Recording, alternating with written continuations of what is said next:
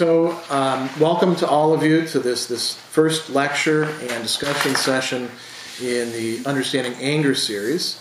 I'd like to thank the Kingston Library for once again, hosting these discussions, and they've created a space here where we can do this month after month after month.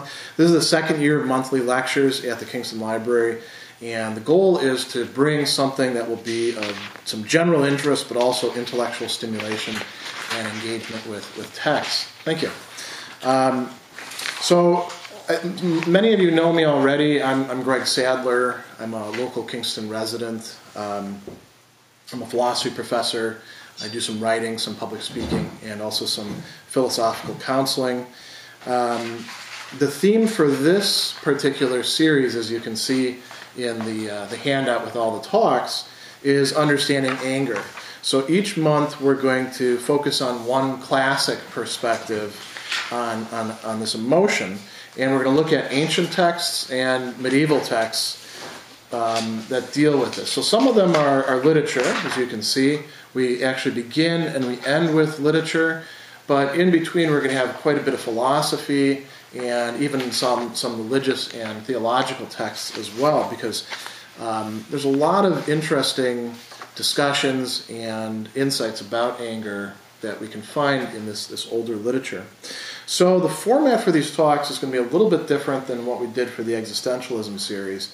There we blocked out about an hour and a half. I would come in, with some prepared stuff. We'd usually get into some side discussions, which we're still going to do as well.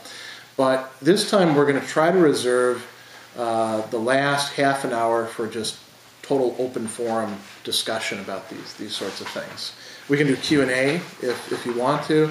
We can also just pick some topics. If there isn't a lot of discussion, I've always got extra material that I can bring up as well. I'm going to give you handouts every time, and I'll also, as I get more organized, be providing you with lists of suggested primary reading and even some good secondary texts on these matters.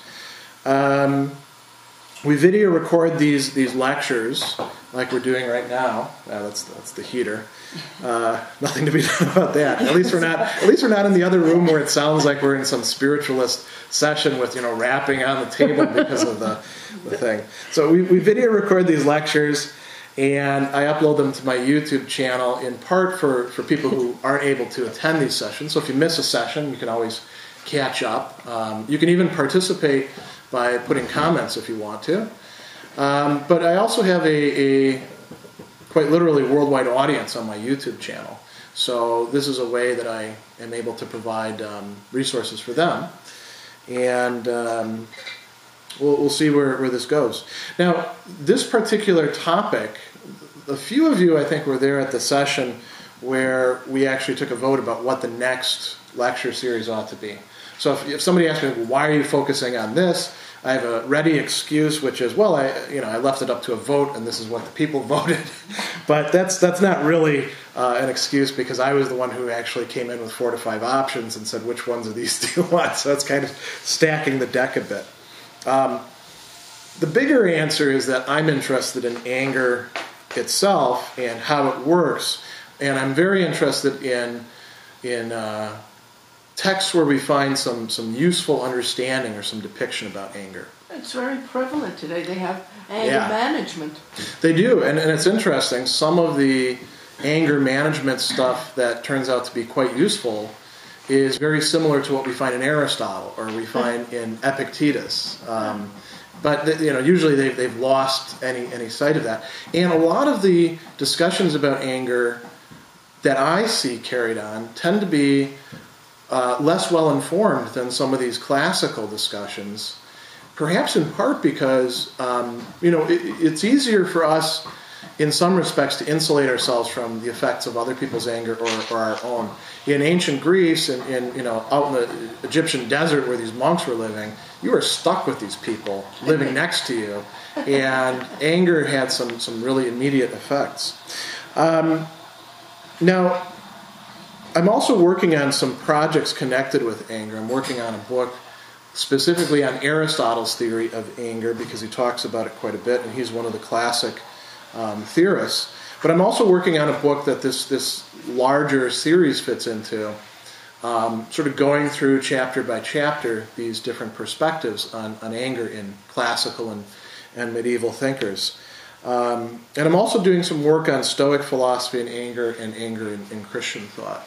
So this is a topic that I've been thinking about for quite a while, and in part because I've been, throughout my life, a pretty angry person. I got in a lot of trouble as a kid for not managing my anger well. Did you too? How many of you got in trouble, like serious trouble as kids for? Not too many of them? My teacher threw a ruler at me. Yeah, I ended up becoming a ward of the court at one point in my teen years because I couldn't manage my anger. But didn't they ever say it was healthy to get rid of your anger? It wasn't in my case. Not the way you were dealing with it. Yeah, and that's actually one of the good topics that we'll keep looking at. There's this theory that they call the discharge theory that says that, anger is kind of like this built-up reservoir, and you just got to find a healthy outlet for it. And some of the research that has been done shows us that that's not really the case. It really depends on when you're doing it, how you're doing it, because it can tend to build the anger response even more. And that aligns perfectly with what people like Plato and Aristotle and Epictetus told us. Now, this time we're starting with these Greek poets, and it's a good question, why begin with Homer or Sophocles, these Greek epic writers and tragedians. So one answer that we can give to that is historically focused. We can say, if we want to do this the right way, chronologically, like a college class would be, then we got to start at the beginning and we got to finish at the end, And that makes sense. The poets have thought out some things with respect to anger, and they are going to influence the later thinkers. Like Plato is going to have Socrates bring up lines from Homer, so it kind of makes sense. You begin with the first documents, then go to the later ones. A more flippant answer would be, Any definition of anger? Not at this point. There will be a couple different definitions given of anger as we go through. Like Aristotle has a definition. The Stoics have a definition. If you had to have one handy, I think one of the reasons why they don't try to define it early on is they figure, well, we all experience it, we all know what it is. Aristotle defined it, among other places, as a desire for retaliation or for setting things right provoked by perceived injustice. And that tends to run through most of the literature. There's other things that could be added to that, and they will. But the idea is that anger doesn't just involve like totally losing your cool. There's some sort of cause for it, and that cause has to do with our perceptions of right and wrong. I'm wrongly treated, so therefore I get angry. If I'm rightly treated, and I actually recognize it as being right, like when I get punished. I had a case just recently where I had to punish a kid for plagiarism, and I'd had him before in a class where he also plagiarized, and the last time that he did it, he was unrepentant and was trying to tell me, oh, I didn't really plagiarize, I just used these sources, and I was like, look, this is really going to get you in trouble. And this time around, he didn't get angry at me. He actually was, upset with himself for having fallen into the same behavior. So, I think the first time he thought I was the bad guy for calling him on it. And we get angry about stuff like that quite often. Going back to this, so another answer that I have, and maybe some of you would have for why study this, well, it's great literature. I love reading Homer, particularly about this guy Odysseus, who I really admire. So an excuse to do that sounds like a good pretext for me. But I think another, perhaps better answer would be, in this great literature, the stuff that we call classics, what we're seeing are these great themes being explored. The basic themes about the human condition. So again, to go back to the question, can we define anger? We don't necessarily need to, because we all do experience it and we see it play out. So when we go back to, say, Sophocles, there's a lot of things we can't relate to, I think, when we read Oedipus Rex, or we read the Ajax, which I'll be talking about today. But anger, at the way that people are treated, isn't one of the things that we can't relate to. It's one of the things we can easily connect with. The social conditions of the time, they may seem kind of weird to us. Their religious conceptions may seem, really bizarre. Even, the ways that these people speak and dress. But their basic human emotions and their motivations, that seems really relevant today. Now, one thing I should add, too, is when I say the Greek poets, we're not looking at all the Greek poets. We're just looking at Homer, who's writing epic poetry, and at the tragedians, who are also writing in the form of poetry. We're not looking at comic poetry. That would be very interesting to do, but we don't have the time. We're not looking at any lyric poetry, or what's called gnomic poetry, where they're trying to convey wisdom, like Hesiod's Works and Days. Why? Because this is already a lot to bite into in a 1.5 hour session. So before we go into looking at there's two pieces of literature I really want to focus on. The Medea by Euripides and Homer's Illiad. Before we look at those more closely, I want to make a few general remarks just to situate these. In all of these works, we're faced with certain key elements of drama. And I don't want to say that Aristotle had all the answers to these things, but this is one of the things in his Poetics where he is very helpful for us. If we think about what a drama, whether we're looking at today's procedural dramas like Law and Order, or a sitcom, or a Shakespearean play, what are the common elements that they have? There were 6 that Aristotle identified. There's probably more than that, but 3 of them are particularly important here. One is plot, or story. What is actually happening? Aristotle called that mythos, and this is a word we get myth from. It's the actions that are happening, but they're happening through the choices that are being made by the principal actors. And if we think about action in poetry or tragedy, it's always action in relation to another person. There are some cases where maybe they're hunting and now it's action in relation to the wild boar that they have to hunt down, or action in relation to the gods or the divine. But a lot of what's going on is back and forth interaction between people, especially in the Iliad, where it's a war. War is people trying to do each other in. That's the main action there. The next main element is what Aristotle called character, or ethos. And you remember back when you had to write book reports. What's the theme? Who are the characters? Well, the characters are really central, and a good work is going to confront us with characters who are, in a certain way, irreducible. They can be types, but they're not just types. So Oedipus, when we run into him, he is a sort of, if we're reading the text rightly, he's a living, breathing, thinking person who is going to make some bad choices and suffer horribly as a result, but in whom we can also see things that we admire, things that we feel dread at. This is what these works were intended to do, to portray character. And how are people's characters revealed?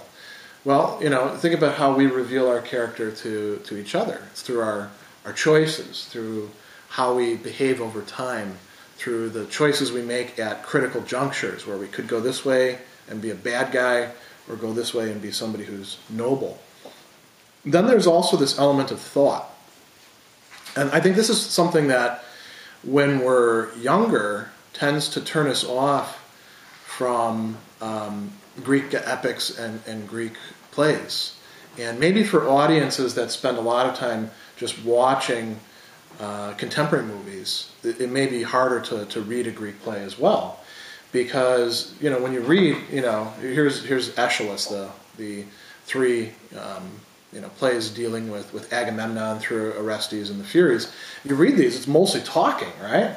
These guys, it doesn't even give you any stage directions because nothing happens on stage. That was one of the peculiarities of Greek drama. It's portraying action, but how does it portray it? Through speech. And the characters reveal themselves by telling you, here's what I'm going to do. And then they go and they do it. And they take a lot of positions on each other. You're a jerk. No, you're a jerk. Here's why you're a jerk. Here's why you're a jerk. We'll see a couple of these kind of passages. And if it were an action movie today, they'd just be punching each other.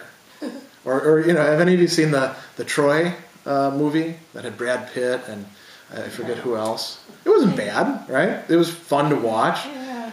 But it sure isn't Homer. No.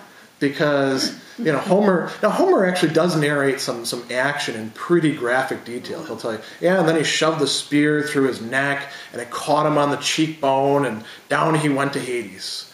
But he's not. That's not the main thrust of what's going on. It's mostly about the speeches. So that's something to keep in mind. Another thing to keep in mind is we're looking at the heroic or the Bronze Age in ancient Greece. These characters that we're encountering in these tragedies and in the Iliad are all these not necessarily heroes or demigods, but pretty close to it. They're these elevated figures, what the Greeks call the aristos, the best. There's very little discussion of the ordinary person in most of these. A little bit more in the Odyssey, just with his household. And the central period that most of this is focused on is the Trojan War, which is a really defining event for the Greeks. And then the aftermath of it in what were called the returns, when these guys, those who don't die on the battlefield, are coming home. The story of Jason and Medea that we're going to look at comes from one generation before Troy, because Jason he's of the same generation as Hercules, and he's also friends with Telamon, who's going to be the father of one of the key characters in the Iliad, Ajax. So that's a little bit earlier, and we're actually going to look at that one first. Now, in all of these, we're dealing with a culture that's completely dominated by warriors and by conceptions of kingship and rulership, codes of honor. It's a very masculine-oriented culture, and not masculine-oriented towards the world of work. It's oriented towards the world of warfare. Yeah, and we get to see glimpses of the rest of the supporting culture. So we get to see them at their feasts, and we get to see their interactions with household servants, or farmers, or the people of the things. But these are just glimpses. We don't get an awful lot of that. It's mostly focused on these people at the apex of their society.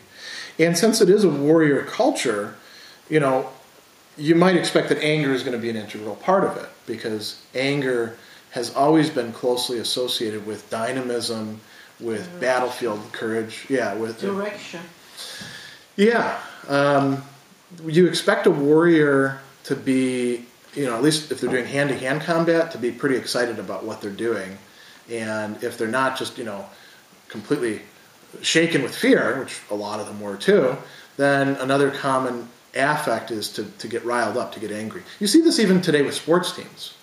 I remember when I was engaging in things, our coach would try to provoke us to be angry at the other team. And that's kind of dangerous to do, because then that leads to, doing the wrong thing, like fouls and treating them badly. But there's kind of an element to that, to warrior culture.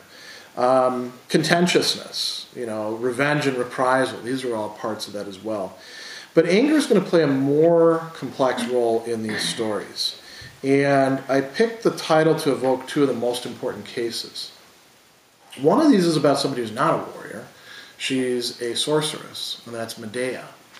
She's married to a guy who's, ostensibly a king, although he's not exercising any rule because he's been kicked out of his kingdom for the second time. That's Jason. And And she is from a warrior culture. She's a princess. As a matter of fact, she's just 2 steps removed from the sun god. So we'll look at her, and then we're going to look at the wrath of Achilles. The Iliad begins by saying, let's talk about the wrath or the rage of Achilles. The very first word of the Achilles, of the Iliad, sorry. It's kind of funny slip there. The very first word is rage. Rage. O Muse, tell me of the rage of Achilles. So we're going to look at these two. If we have time, I'd also like to talk about a play by Sophocles called the Ajax that shows us some interesting depictions. And then if we have a lot of time, I'd like to talk about this guy Odysseus and how anger fits in with him. Now, there's certain big thematics. You know, you might say instead of having definitions, they have sort of general themes that they're dealing with. And we're getting more questions and problems than we're getting answers and solutions in the Greek plays. We're not getting a comprehensive treatment. These guys are not, philosophy professors. They're people depicting human action. But they are examining a few things. So one of them is the causes of anger. This is some of the first reflection in the Greek world about, well, what is it that actually makes us angry? What happens when we get angry? They tended to locate anger in the phren, which doesn't literally mean the chest. I'm just pointing at the chest because this is where they thought it was. And you can translate that as mind or heart. It gets translated those ways.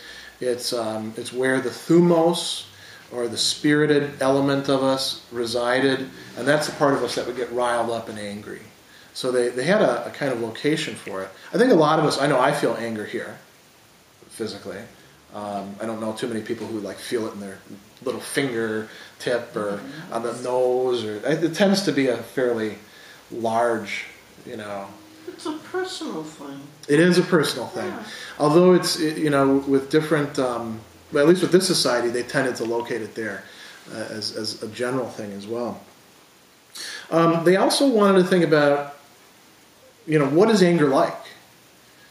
What does anger look like? Homer doesn't spend a lot of time talking about faces. He spends a lot of time talking about psychological things. Same thing with Medea. They have a lot of metaphors.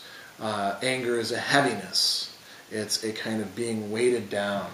It's something fiery, something... It's going to explode. Yeah. And Achilles actually, on one of the handouts that I have for you, Achilles says something quite interesting about anger. He says, if only strife could die from the lives of gods and men, and anger that drives the sanest man to flare in outrage. He's talking about his own anger there. And then he says, bitter gall, sweeter than dripping streams of honey, that swarms in people's chests and blinds like smoke. Just like the anger Agamemnon, king of men, has roused within me now. And that notion of anger as being sweeter than honey runs throughout the literature. There's something about anger that makes it particularly seductive. This is why anger management is really important, right? Because not only can people lose their temper, they can even become kind of addicted to it. Well, if it's a society at that time of wars, wouldn't anger, by escalating and by almost giving such, elevation to it, give you the courage to do the things that they want you to do if you sustain this anger? Well, you can do what you need to do in warfare without losing your temper. And for the Greeks... To overcome fear is what I mean. Well, yes and no. The trouble is that anger is unreliable. It has a tendency to spill over. And that's what we're going to see with Achilles. He has an anger that goes beyond even the anger of the gods, they say. And so he's being held up as a model of the ideal warrior type, but also being criticized by Homer at the same time as having gone too far. Because Homer will put these speeches in the mouths of other people. And then Achilles himself will say, well, it was a stupid thing. I shouldn't have done that, around book 18 or so. So there's that. And then another element that's associated with this is it's not just a culture of battlefield courage and facing the enemy. The Greeks were also almost obsessively concerned with this notion of right and wrong and justice. And anger can be a spur to actually doing justice when it has to happen, because you have to overcome fear. And it's scary to confront people who are doing the wrong thing, because they're already doing the wrong thing. Maybe they'll do the wrong thing to you in return. And we see this in the Greek plays. But anger also has a tendency, again, to spill over, to take what was originally just. Distort everything. Yeah, it takes an originally just case. You shouldn't have done that to me. And then it goes further and further and says, "Now I'm going to kill you. Now I'm going to destroy, your very name." So it's a double-edged sword. It is. Yeah. It's irrelevant. That's another theme, is the morality of anger. When is it okay to be angry? How far should you get angry? When are you going too far with it? Usually it takes somebody else being on the scene to say, "Hey, buddy, you're screwing up. You're going too far with this." And then usually the person ignores it in the plays. Yeah. I think it walks hand in hand with, as you said, being right. Yeah. We all have tendency to be right. And then when I feel that I am right and I want to get this right into reality, become right in the reality, something blocks me that I cannot be right. Then then the anger builds up, becomes an emotion, comes into action, gives this push to destroy these things that block me from being right.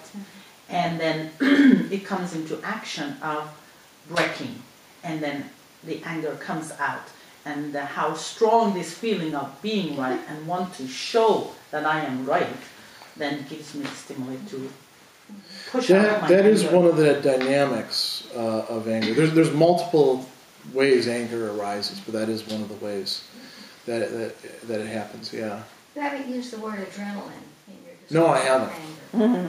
And it seems to me that would be a strong component of it, and that would be the part of it that would tend to go overboard. I mean, you've got adrenaline, and then this sort of ethical issue, moral issue. Yeah. And trying to keep those in balance, I think, could be one of the challenges. That's something. I mean, we're not going to see them talk about adrenaline because they didn't. Of course not. But they will be talking.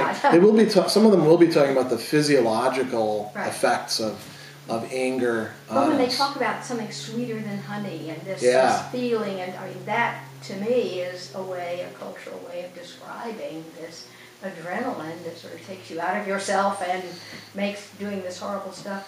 There's also the component of like meditating upon one's revenge. They talk about this a lot. I'm going to get that SOB, and then thinking about that is also pleasant. And that's one of the reasons why it becomes this addictive loop that you want to get out. Isn't that a masculine type of thing? I mean, that's an interesting question. To go after, you know what I mean? To stand up for your honor and to myself. I don't think so. No room for humility or something.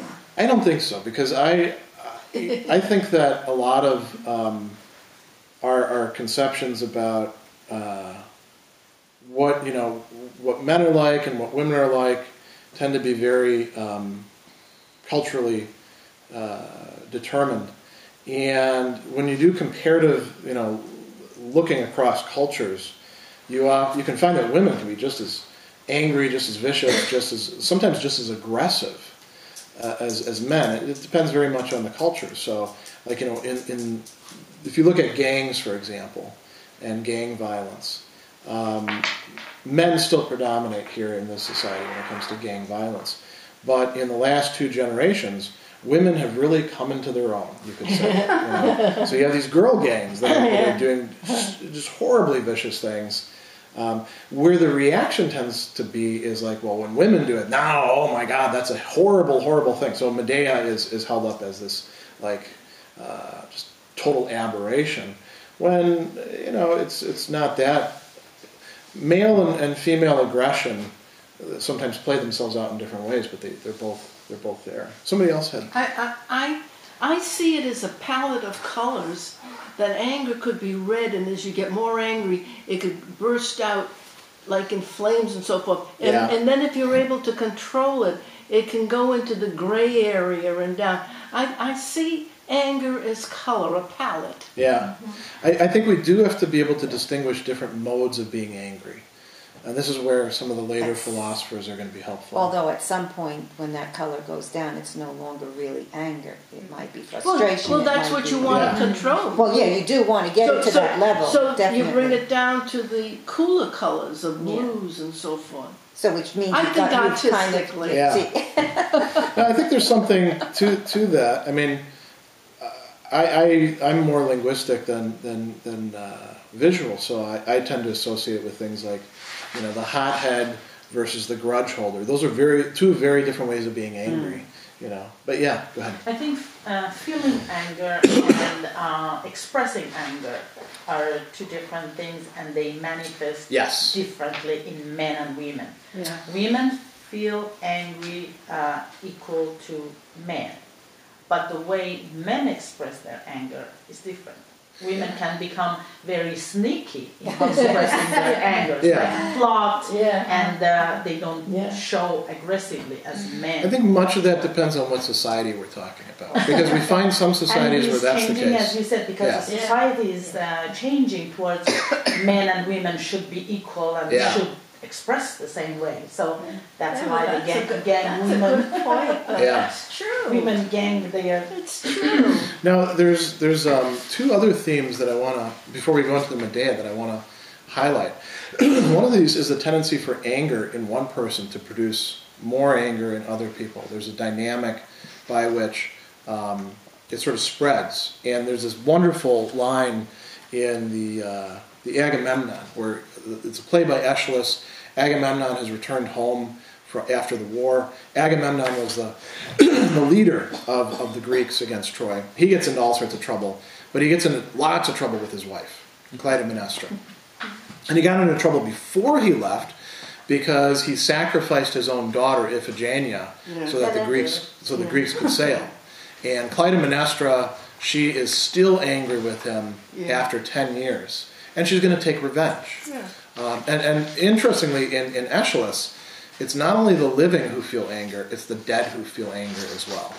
So Aeschylus is going to have Agamemnon get killed by the end of this. And when that happens, the chorus, Clytemnestra is saying, look, this is the right thing for me to do because of this and this, and the chorus is saying that was the wrong thing. And the chorus then says, where lies right? Reason despairs her powers, mind numbly gropes, her quick resources spent, our throne endangered and disaster near. Where can I turn? I fear. And the idea is that sometimes when you have these almost generation-long grudges and feuds and reprisals going on, after a while it becomes difficult to tell, well, everyone feels that they're in the right. Yeah, but who actually has the right? It becomes very difficult to disentangle that. And that's going on in the Iliad as well. The other theme that I'm not going to talk much about, but we'll hit on in other ones, is the gods get angry a lot. And they get angry not only at human beings, sometimes for neglecting their sacrifices. Ajax actually manages to tick off a lot of the gods, including Athena, because the gods help out when we're fighting on the battlefield. Ajax is such a warrior that Athena is helping him out. And he's like, go away, I don't need you. And you don't say that to a god. And you don't say that to Athena because she can get very angry. And she's actually going to have a terrible revenge on him a little bit later on. But the gods get angry at each other as well. And they get angry, well, you're supporting this guy, and I'm not happy about that. You're keeping my champion from having the glory he deserves. The Trojan War begins by anger between the goddesses over the apple that Discord introduces as a prize.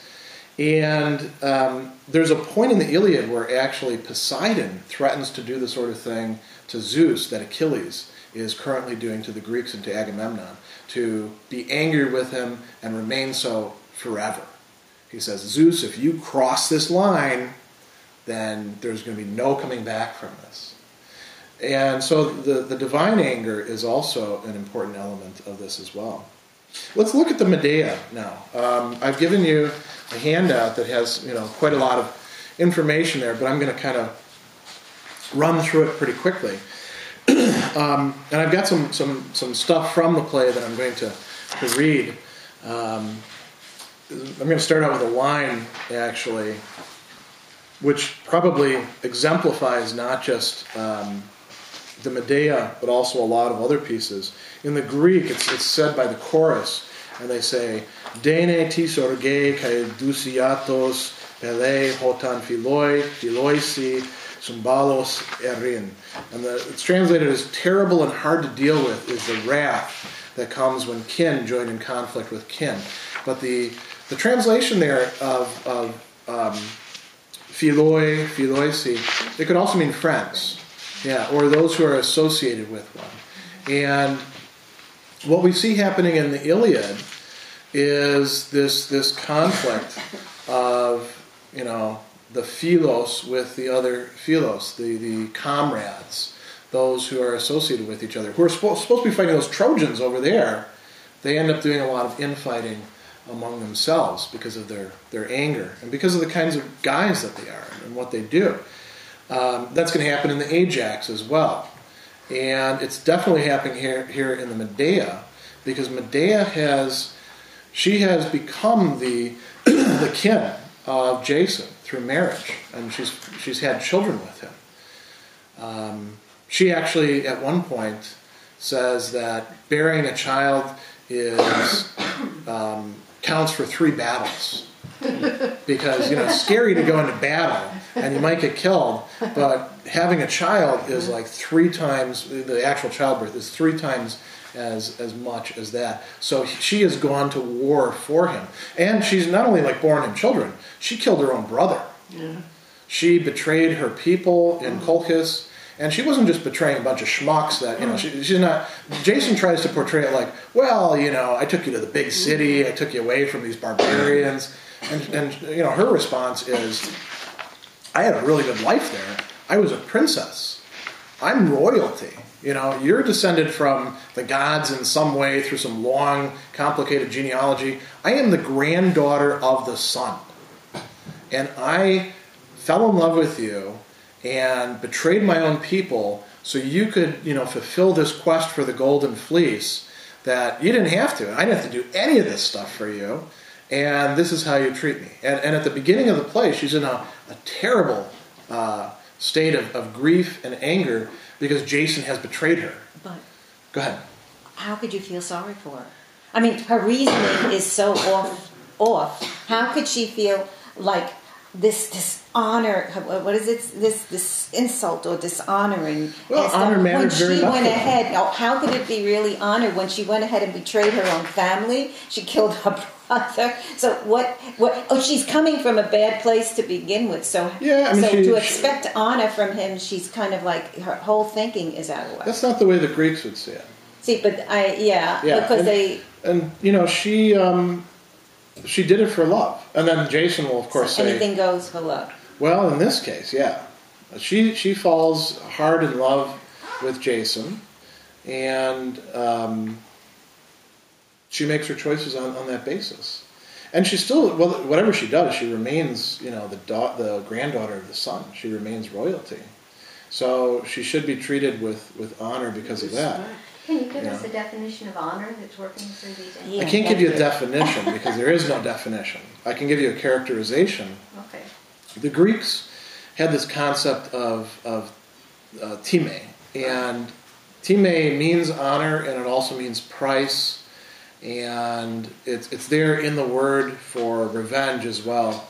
Timoresis, to inflict a penalty on somebody is to restore honor that's been lost. So honor is this being looked up to, being treated in the appropriate ways, and it could be at multiple levels. So even within a poor household, there could be honor between the husband and the wife, in comparison to the household servants or the ox or something like that. And as you go further and further up, it becomes very contested who should actually have what kinds of honors. That's why the Greeks have so many conflicts, because there isn't a single code that says everybody should do this. And there's certain things that go along with it, like honoring contracts or pledges or agreements that you enter into. So, is it the same word used today? There's a variety of words, but they're synonyms of each other. Is honor based on class? It's connected to it. It's not based on it.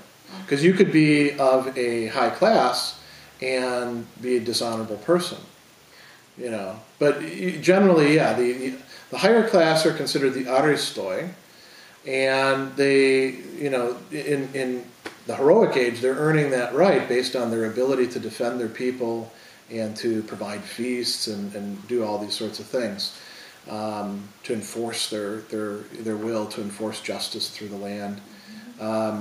And, you know, there's less honor at the bottom, but somebody could rise from the bottom and attain great honor, you know. Yeah. My assumption is that honor in these texts is not an abstract thing, but it always has to be in the eyes of someone or demonstrated in some way, that there's some physical manifestation of the honor that you have. It's kind of both. I mean, in an abstract? I mean, it's a concept that you can like compare people back and forth, but it is also concrete. You know, I have my honor, you have your honor. This guy's got no honor. You know, he's lost honor, he gains honor. That sort of thing. But it's also something that is contested. A person can think that they have more honor than they do, or think that they have less honor. Like Ajax, who kills himself, thinks that he's been totally dishonored by his own actions. With Medea, there's an interesting parallel there, because so here's what happens is Jason and Medea are living in Corinth for a long time, and Jason decides to marry the daughter of the king of Corinth.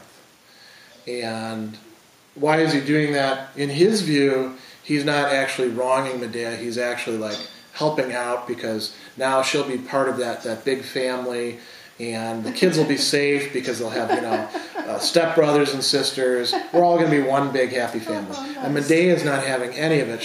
Her view is, you are married to me. Now you've cast me off for this younger woman who is well connected, and you are not only harming me, you're harming my kids as well. We're going to be nobodies in this land.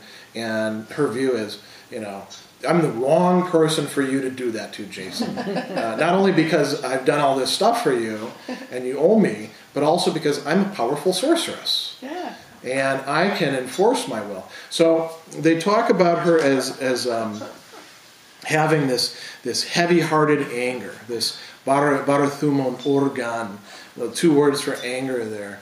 And she expresses the wish that she could die. Sometimes people get so angry that they wish they could die, that the world could be effaced for them. And then she says, I am going to have my revenge against Jason and against his bride. Now that brings her into conflict with the king, because the king, who gets angry now in return, says, no, you're not going to do anything to my daughter. You got to get the hell out of here. You're exiled. That's it for you and your kids. Get out of here. And she now is where it starts to get very, very twisted and wicked. This is where she decides that she is going to do as much damage as possible.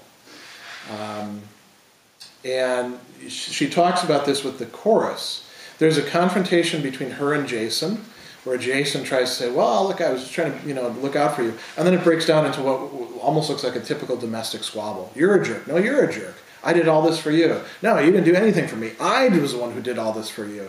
And they part on bad terms. And then she secures herself a place in another Greek land. And then she begins her revenge. And her revenge is to say that I'm going to be reconciled. I've given up my anger. Jason comes back and she says, I was wrong. You got to bear with me. I know that I sometimes lose my temper. This is all for the best. You're the best husband ever. I'm going to welcome your new bride, and I'm going to send her some gifts. So she does, and the gifts, of course, are poisoned. or they're poisoned. Nobody knows what exactly this is, what was going on. But she puts on this dress, and she immediately begins burning. And it's a horrible death. Her father, the lord of the land, Creon, he tries to help her out of it. He's stuck to it. He dies. So now she's taken revenge on the royalty. The way that she takes revenge on Jason is, and this is where Medea becomes sort of a byword, is she kills her own children. Huh. She kills her and Jason's children. And why? Because, I'll read you the lines. She says, I groan at what a deed I must do next. I shall kill my children. There is no one who can rescue them. When I have utterly confounded the whole house of Jason, I shall leave the land in flight from the murder of my own dear sons, having committed a most unholy deed. And she goes on, the chorus leader says, I urge you not to do this deed. And she says, it cannot be otherwise. The chorus leader says, will you bring yourself to kill your own offspring, woman? And she says, it is the way to hurt my husband most. Mm-hmm. So what we see here is a portrayal of anger taken to its furthest extent, except for Achilles in Greek literature. Now later on, she will sort of reconsider. She goes through a period where she's like, am I going to kill my kids? And then she decides, well, I've pretty much made things too difficult for them. They're going to get killed by the people anyway, so it may as well be by my hand. But then towards the end, she and Jason have another confrontation while she is flying off in a chariot driven by dragons. And she tells him, I killed them to do as much damage to you, but you're the one who killed them through your actions. And what we see here is what you're talking about with anger has a tendency to not only begin with something where somebody might be right, but to make us think that we're right the whole way through. And rationalize anything. Yeah, and she tells Jason, look, you're a schmuck, and you're gonna die by yourself now, old, and you're gonna die with the prow of your ship falling down and hitting you on the head, which is supposedly the way that he died. I'm going over to another place where I've already got some asylum set up, and that's where it ends. So what we have is this, again, we don't have definitions of anger, we don't have a solution to it, but we have a sort of a cautionary tale. This is how far anger can go. In the Iliad, we have Achilles. And Achilles and Agamemnon get into this fight because Apollo's angry. Apollo is angry at Agamemnon and the Greeks because his priest has been dishonored. One of the things that the Greeks were doing, it wasn't just the Greeks in Troy. The Trojans had all these allies, and the Greeks were picking them off one by one to try to isolate the city. And so one of the cities that they took, there was a priest, and he had a daughter, and Agamemnon took this daughter as his war prize, as a slave, essentially, a concubine. And the priest comes to ask for his daughter back, and Agamemnon gets mad at the priest, tells him, get out of here, you're lucky I don't do worse to you. And this sets things in motion, because now the god gets mad. And when gods get mad, then you really got to worry, because Apollo sends plagues, and so the Greek soldiers are now dying off. And they have a council, and Agamemnon is not really the king of all the Greeks. He sometimes acts as if he is, but he's really just the war leader, and the Greeks are there of their own free will, at least the noble ones, to try to, fight in this common cause. And Agamemnon has this tendency to place himself up a little bit higher than everybody else, and that's what happens. So, they go into this council, and a seer says, look, you got to give the girl back. Apollo's angry. He's not going to be satisfied until you do that. So what does Agamemnon do? He gets mad at the priest and gets mad at the seer. And now Achilles stands up and he says, come on, you want this to work? What's wrong with you? Why don't you let the girl go, and we'll even give you better stuff once we take Troy. We're not that far away from winning this war. just, take one for the team, essentially. And Achilles is the noblest of the Greeks. So what happens then is Agamemnon gets mad at Achilles. And he says, yeah, that's easy for you to say. You have war captives. How about I go to your tent and I take away your captive? Or maybe I'll go and do it to Ajax or Odysseus. So he's like, this would be sort of like the President of the United States saying, I'll go to the Secretary of Defense and take all of his stuff. Or the Secretary of State and take all of her stuff. It's senseless, right? But Agamemnon is angered, and there's this line in there, beware of the anger of great kings, because they'll do these kind of arbitrary things that seem to them the right thing to do, but everybody else, it's clear it's unjust.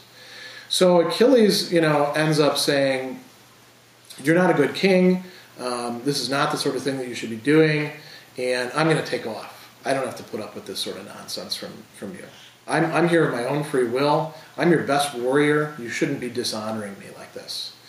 And Agamemnon says, you can leave if you want. I'm taking your captive. And now Achilles, there's this great scene where he's actually got his sword halfway pulled out of his sheath. And if he actually does pull it out, he's going to kill Agamemnon. There's nobody else who can stand up against Achilles. Not Ajax, not Odysseus, certainly not Agamemnon. And he's there's a debate going on within him. Should he give in to his anger, or should he restrain it and take another course? And the gods come down, because that's what it takes at this point. And Athena tells him, restrain your anger, just tell Agamemnon what the consequences are going to be, and we'll sort this out. So he tells Agamemnon, if you do this, I'm not going to fight for you guys. You're going to lose.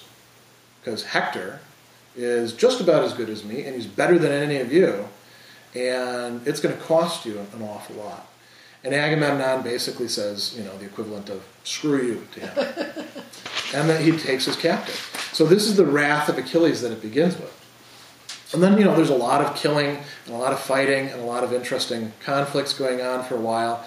And the Trojans start pushing the Greeks back further and further and further, all the way to their ships.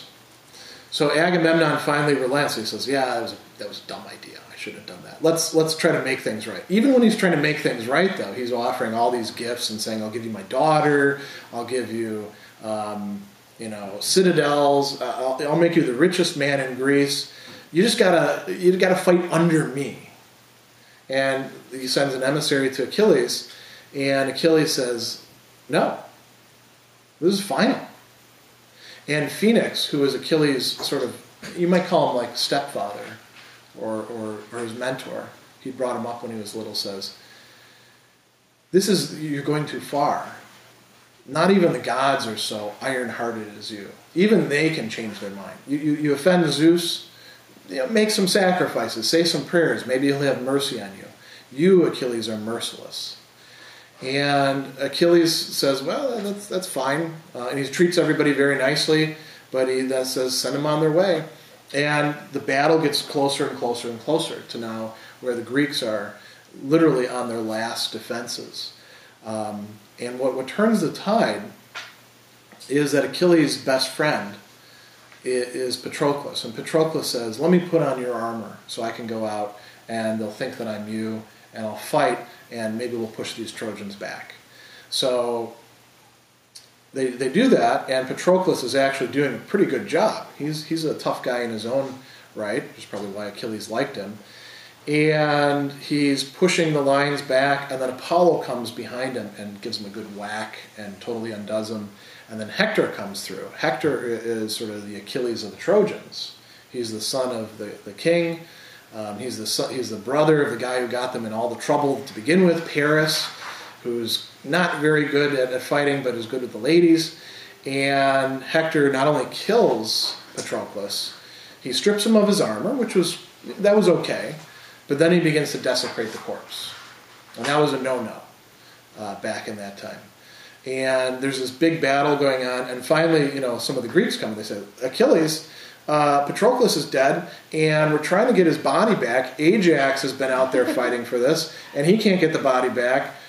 Maybe you want to, I know that you're not going to fight for us in general, but maybe on this occasion you can make an exception. So Achilles gets up, he goes out, he gets the body back, he fights, and now he's posed with an issue. Should I change my mind? And he does. He actually relents, and he and Agamemnon make friends. But the reason why Achilles is doing this is he wants revenge. He wants to kill Hector. Yeah. And the defeat that he imposes on Hector, which is going to lead to the very end of the Iliad, is again excessive. It shows you how far anger can go. He kills Hector, which, again, it's a war. These are Greek warriors. That's not a problem. Then what he does is he takes Hector's body and he drags it behind his chariot. This is one of the ways to show contempt. You know, there's not much left of the body by the time that he's done with it, and he's got it in his tent. And the Iliad actually ends with King Priam coming, the king of Troy, of the city they've been besieging this entire time, and going to his knees and hugging Achilles' knees and begging for his son's body so that he can bury it. And Achilles now is actually overcome with awe at this gesture. And he and Priam, they make friends. And he gives them the body back, they break bread. Priam sleeps under his tent, which that would have been a pretty big thing, although he leaves about midway through the night because he starts getting cold feet, taking the body with him. And that's where the Iliad ends. It's the story, with all these twists and turns along the way, of the terrible wrath of Achilles, and how far it went, and how many people had to die along the way. So again, we have another cautionary tale. Where are we? Oh, we're at 11:35. So we could do one of two things here. We could just do like sort of free-form discussion, or I could tell you a little bit about the Ajax and then go into that free-form discussion. I think you did a nice job. Oh, yeah. You did a nice job of telling that story. The Ajax? Yeah, I like that. Because it's a long story, let me tell you. Well, the Ajax is a different one that's connected to this, that involves some of these same characters. Isn't there one point in the Iliad where Agamemnon comes and says, I'll make it up to you, I'll give you all these things, I'll even give you Briseis back. Yes. And I And haven't even slept with her, he says. exactly, she's as pure as the day I got her, and Achilles still says no. Yeah. He's getting more than he started with, but his Way anger, more. his pride has been wounded Yeah. so much that there seems to be nothing that anybody could do to assuage his anger. Yeah, and he's got his whatever you want to call him, this guy Phoenix, who didn't nurse him, but he talks about, when you were a little baby, I would cut pieces of meat and put them into your mouth, and I ruined many shirts by you spitting up wine on them. Yeah. And he's got this guy trying to reason with him, saying, you gotta let this go. Ajax actually tries too by saying, forget Agamemnon, that guy's a jerk. Look at the rest of us poor Greeks. You're our buddies. Mm-hmm. We're your buddies. We've done all this stuff together. Are you going to just leave us here to die? I'm a great warrior, but I'm not quite you. Mm-hmm. And Achilles still won't budge. Mm-hmm. Is there any place in the Iliad in which this irrational anger is attributed to the fact that it's really reflecting the divine anger? And that's what gets it to this irrational. No. Is there something there that suggests that it's because the gods are behind this that it goes over the top? Or no, the argument that Phoenix says is, look, even the gods can be assuaged. Oh, okay. You ought to be more like the gods. Okay. What's wrong with you? You're like a one of a kind here, and no, it's purely Achilles in this case. Ajax. Do you guys want to hear about the Ajax? Yes. Okay. So Ajax was this great warrior too. What's that in? That's in a play called the Ajax, and also in some of the other epic cycles as well. So, and it's mentioned also in the Odyssey. So Ajax is another one of the great Greek fighters, and he does a lot of the fighting in the Iliad while Achilles is sitting in his tent. So he's talked as like a tower, as the bulwark of the Achaean troops. After Achilles dies and they get his armor back from Hector, there is a contest as to who's going to get the armor. And this is a huge honor. And there's a vote that's taken, and there were two main candidates for it: Odysseus, another great warrior, and Ajax. And they give it to Odysseus. Ajax and his brother and all of his men suspect that there was some backroom dealing going on, and they get extremely angry at Menelaus and Agamemnon and at Odysseus. And Ajax now goes into a sort of rage state and decides he's going to kill them all. And he probably could have, because he's the second best fighter of the Greeks. That's big Ajax, right? Yeah, that's right. There's a little. This almost sounds like the cans, you know, little Ajax and big Ajax, you know, the cleaning agent. And actually, you know, Ajax, in a way, this is really kind of a silly comparison, but he's sort of like the cleanup guy throughout the Iliad. Whenever they're in trouble, Ajax is there to scour the battle lines, you know. So Ajax decides, I'm going to kill them all. And Athena comes and takes away his mind. So he goes and he rounds up, he goes into a state of insanity. He rounds up sheep and goats and cattle and brings them into his tent. And he slaughters some of them and ties some of them up and tortures them. And he thinks that he's doing this to Agamemnon and Odysseus. And then Athena, after all this carnage has happened, puts his mind back in. And Ajax is devastated, because what he's done is just a disgusting, dishonorable thing. Meanwhile, everybody else has found out that, hey, this guy wanted to kill us. So he's got a double problem there. The dishonor to him is so great that he decides, I'm going to kill myself.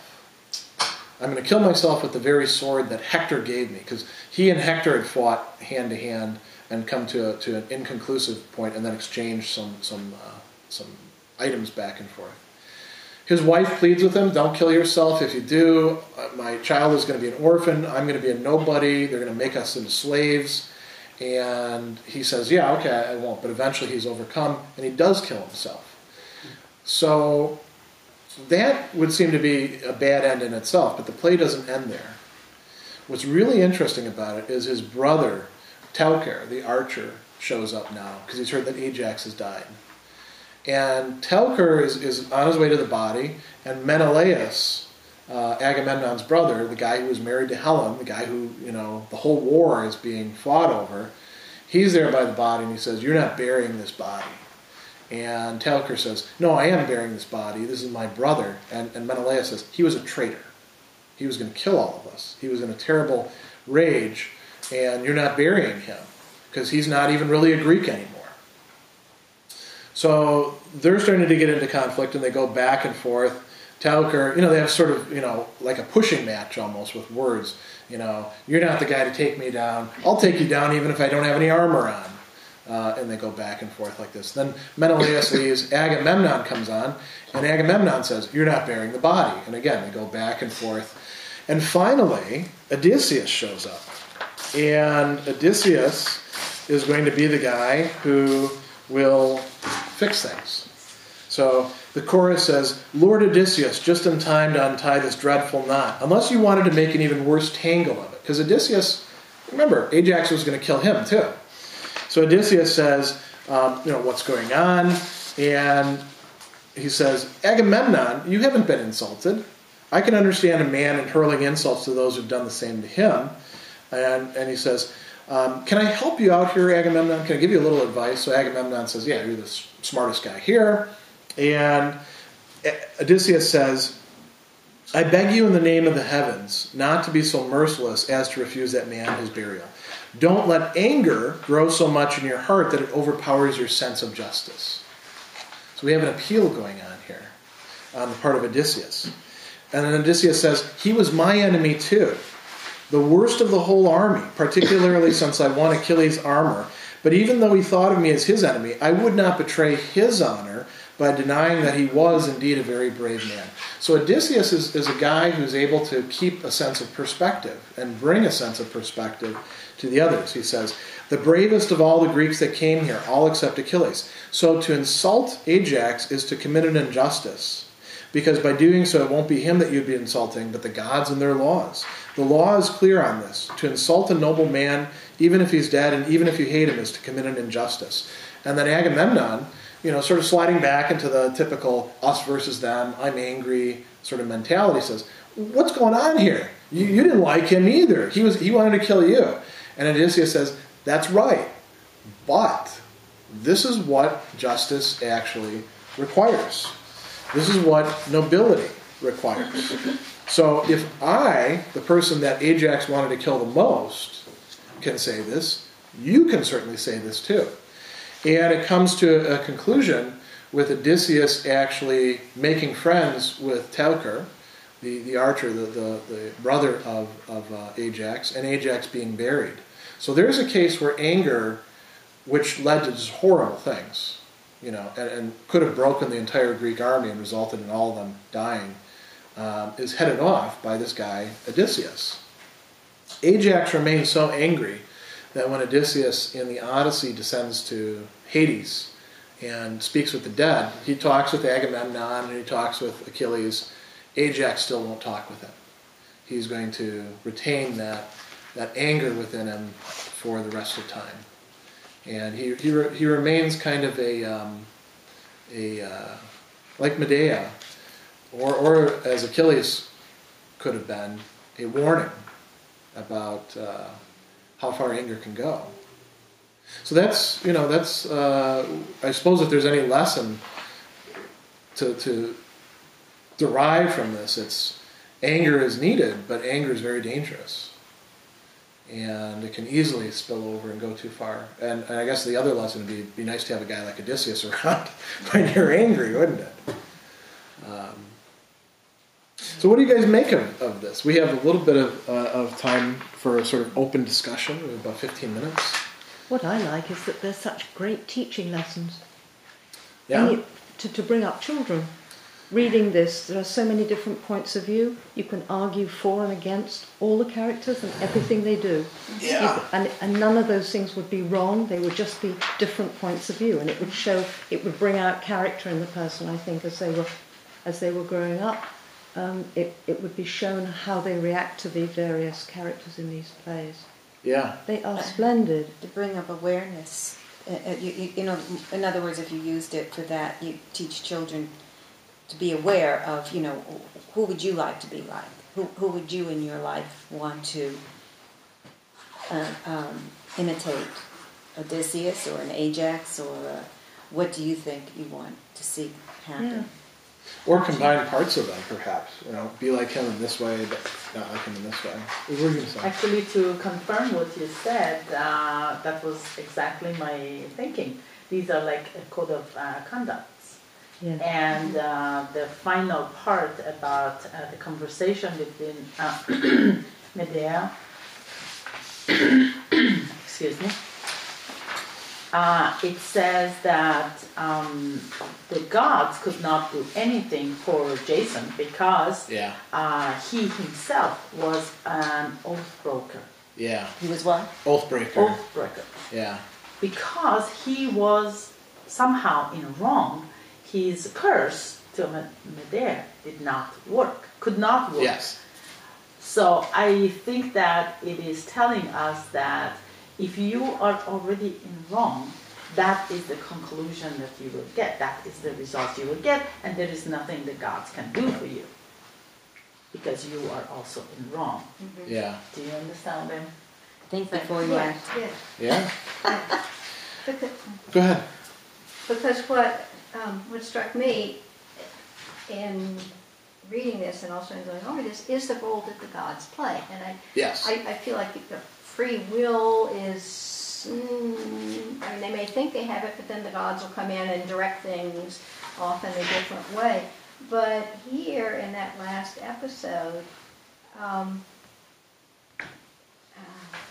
the gods will not intervene for someone who has already broken an oath. So there's a point at which they back off and let things transpire. I think there are certain rules, like the creation is built on certain principles. Yeah. So the gods also work based on certain principles. They have laws and principles. They play favorites, though.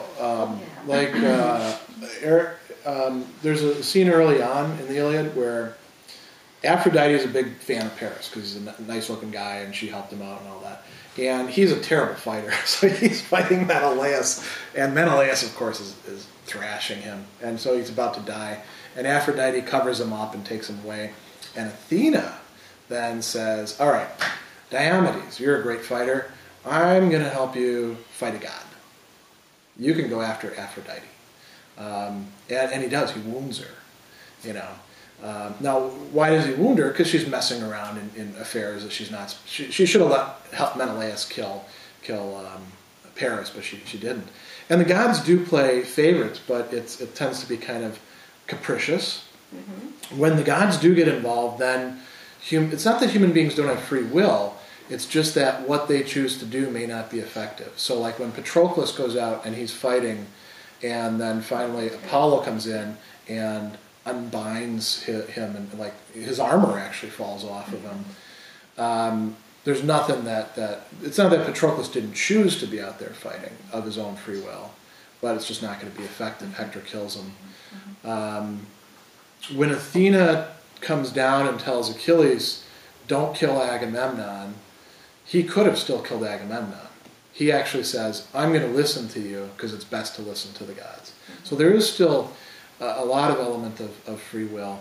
It's just within a scope in which the exercise of free will may not turn out to be effective. Yeah, because you don't know what they're going to do next. The gods, they're so they're so changeable, and they're at odds with each other. So, like, Odysseus just wants to get home, and he screwed up in a moment of anger again, and revealed his identity to the Cyclops when they gouged his eye out.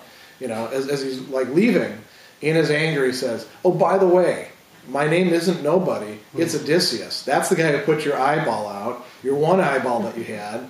Good luck, buddy." And, that lays him in for Polyphemus saying, "Hey, Dad," because his dad is Poseidon, "take care of this guy." And then, Poseidon is angry with Odysseus the entire Odyssey, and Athena is trying to help him out, but he doesn't get home for another 10 years, Which makes Penelope angry, one would think, but you don't find that in. The anger that happens there? She's more in grief.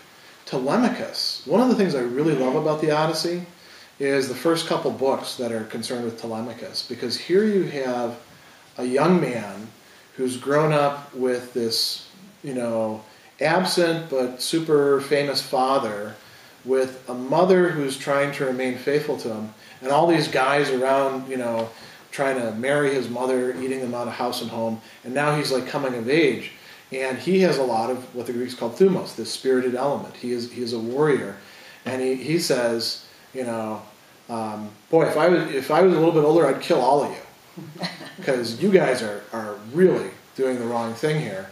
And the suitors now, then they say, he goes and he says, "I'm going to go to Sparta and consult with some people." So some of the suitors say, "We got to kill this guy." Because he's not going just to, talk with Helen and Menelaus.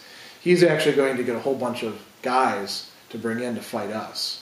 So we better kill him when he comes back. Let's set a trap for him. And you've got anger going on there. And,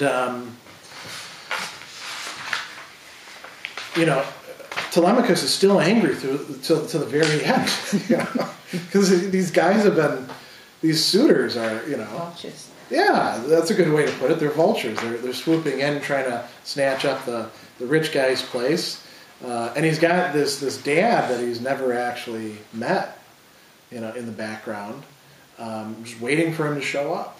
I would be really angry in a case like that, Is there any instance of what one might call productive anger in any of these things we've been Yes. looking at? So when anger, and this is a fairly rare case, is actually being, harnessed for the sake of justice, or to do what you're supposed to do on the battlefield, then it's productive. But it has such a tendency to spill over and go beyond. There's a line where Telker in the Ajax, he's being criticized for being angry, and he actually says it's okay to have anger when justice is on your side. This is paraphrasing, of course, but he... here it is. When justice is with you, then anger is justified. Menelaus is criticizing him. He says, your tongue feeds your temper with a fierce anger. So he's saying you're out of line. And Telker is saying, this is a case where I should be angry. Mm-hmm. That makes sense. Yeah. I mean, if you stick to the justice you started out wanting to achieve, then but you're angry and you but you don't let it spit. It is tough. Yeah, I'm sure that. I mean, we can see it today. Telker is kind of a good contrast to his brother Ajax. So Ajax is going to kill all of them. Anybody who gets in my way, you're dead. Especially if you keep me from getting to Odysseus or Agamemnon or Menelaus. That's when his mind has been. Well, his mind is taken away, so he can't do that. He has the intention of doing that. Then Athena takes his mind away. Just so, and is only the part of his mind that keeps him from confusing sheep with people, because he does exactly to those sheep what he wanted to do to the people. Telker is just saying, look, Menelaus, I'm going to bury my brother. If you get in my way, you're making me mad. If you get in my way, I'm going to kill you. I'm not going to kill all of your guys. I'm not going to kill anybody else. But on this one, like you were saying, with I've got this thing that I'm going to do, and if you're going to get in my way as an obstacle, then I'm going to get angry at you. That would be a case where anger would be justified if it's the right thing to do. As you said in the beginning, everything is like drama. Yeah. Drama has a plot. Yes.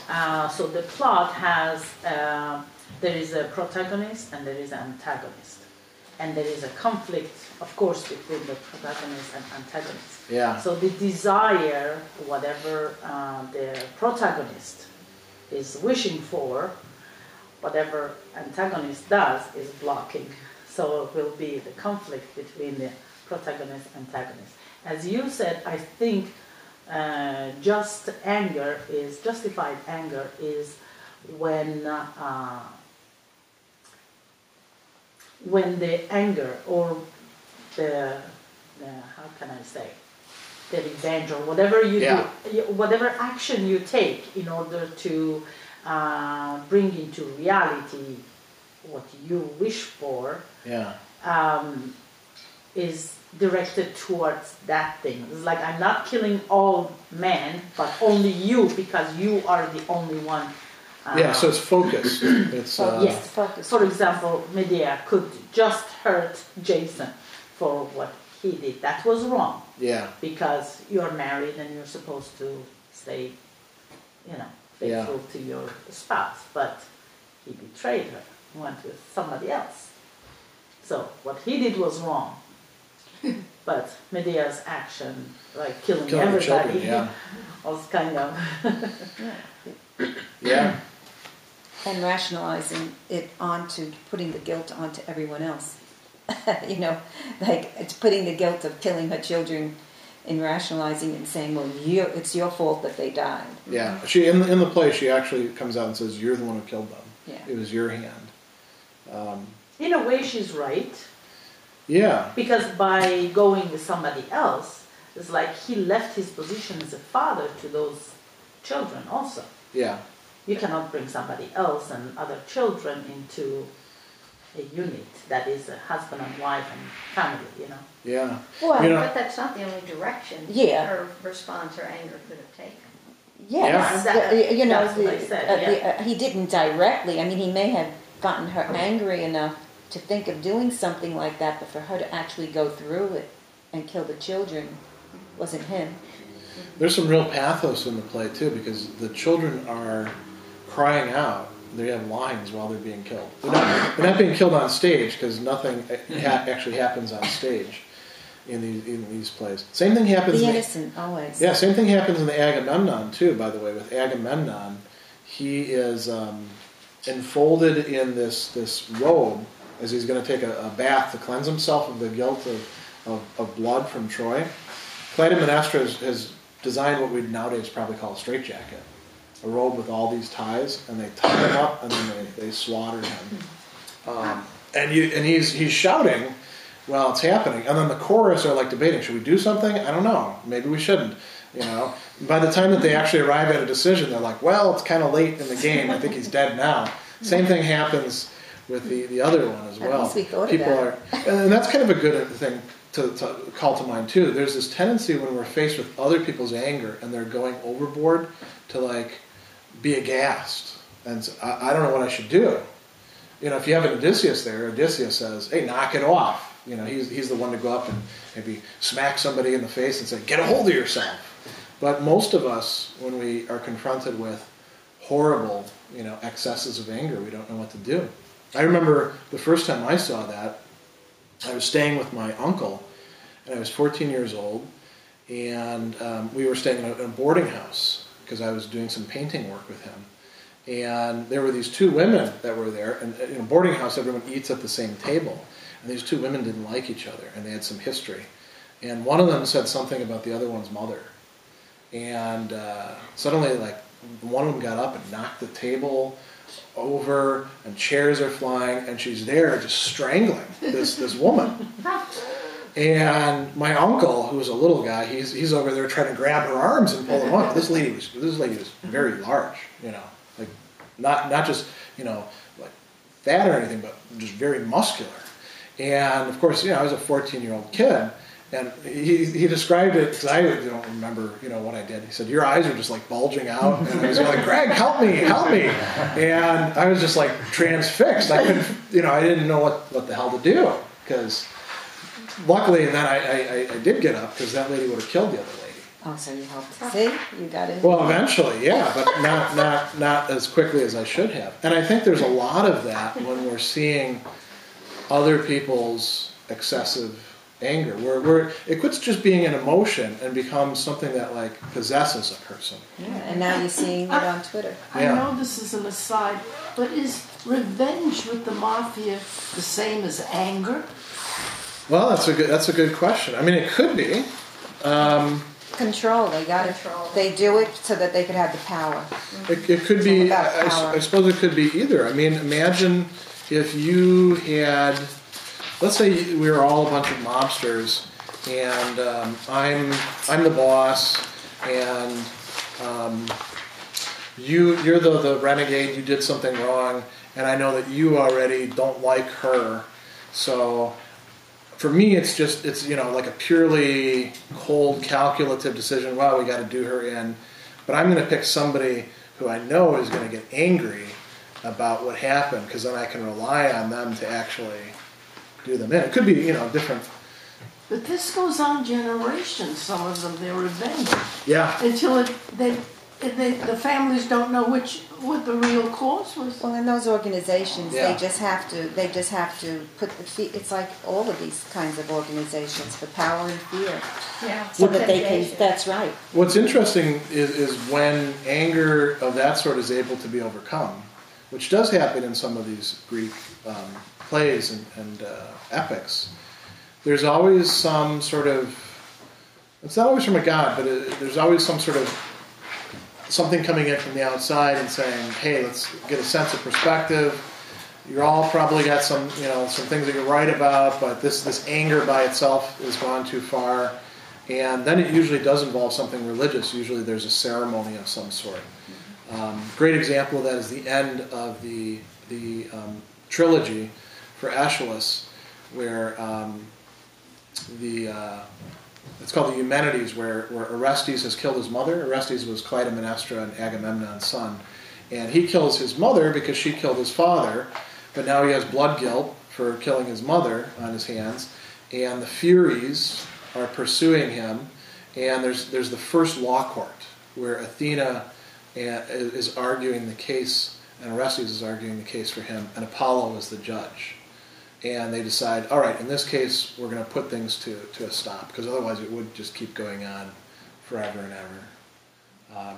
But there has to, the thing that puts an end to the anger of that sort is either people recognize, look, it was stupid, and our self-interest demands that we work together, like Agamemnon and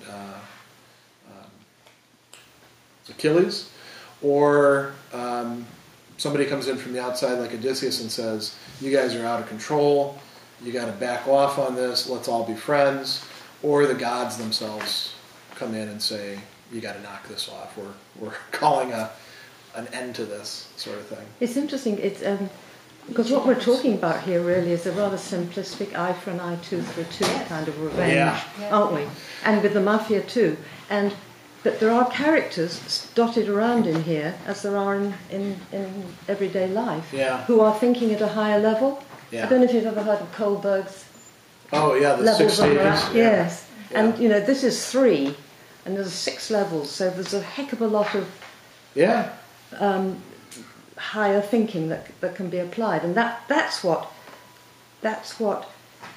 we, I think, identify with this, because on some level we're all still kids who want to have revenge, and you can do it through reading these. So we stories. vicariously participate in it. Yes. I would think the only way you really can get to some kind of conclusion is also to all of us to possess some humility. With a lack of it makes us just go off. You need to at some point. So would that be the opposite of team A, humility? It depends on how we conceive of humility. If we think of humility as just being lowered, then it would be the opposite of honor. If we think of humility the way that some other people have, like having an honest self-assessment, knowing who you actually are and not going beyond that, then it would be compatible with that. Or recognizing your own. It's sort of what he said something, Albert Camus said something about that. He recognized his own things that he did that were unjust, and he recognizes his own failings, is what he says. And you have to recognize your own, you know what I'm saying, before you go off and want all of this justice. Right. Because you're not perfect. Right. And many people you love aren't perfect. There is something of that in some of these characters where they'll say lines like that, like, well, none of us are without transgressions, or we've all done some things wrong, but it's pretty rare. And they're usually not listened to. And we need more of Isn't that that. part of it God's sort of job to help them gain insight? Well, but the not very good themselves, gods. the thing is, the gods themselves are always fighting with each other, or they're coming down and they're going ahead and making love with somebody, so somebody's half god on earth, half human. So they're not very good. Hera's a great example. I mean, when she pursues Hercules, she just wants to kill him because Zeus has gone. Zeus is always cheating on her, and this time she's really going to get this guy. With the Trojan War, Hera's anger goes so far that she is said, I think Zeus says to her, you will only be satisfied if you eat the flesh of the Trojans.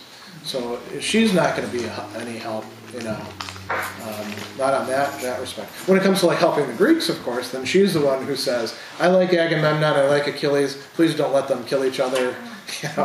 But they're only selectively helpful, I guess.